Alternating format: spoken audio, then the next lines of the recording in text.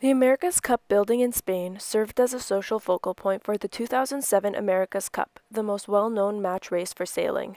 This building acted as a central spot for all teams and sponsors while also providing visitors with a perfect view of the sailing. The building consists of 4 floors made of concrete that are set in a series of shifting horizontal orientations, providing visitors with a shaded and uninterrupted view of the sea and the sailing that takes place.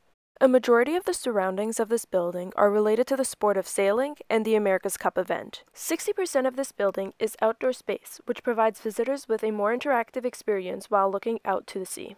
The glass on the building reflects the water, mirroring its appearance, making the 4 floor planes of the structure the main focus. The white steel siding of these planes works well with the surrounding of the boats and the existing dock on the ground level.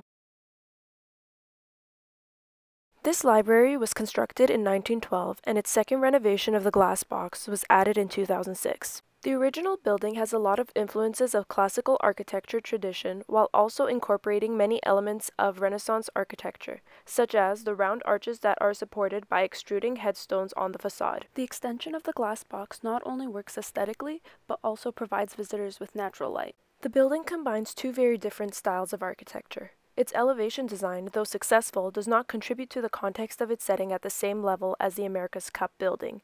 The elevation design of the building is one that is dynamic. Its extension, though completely effective standing alone, can be perceived as unattached from the original building, and the whole building itself disconnected from its surrounding neighborhood. The America's Cup building is successful in elevation design since its dynamic elevation is not only aesthetically pleasing, but also serves a functional purpose while simultaneously fitting in with the context of its setting.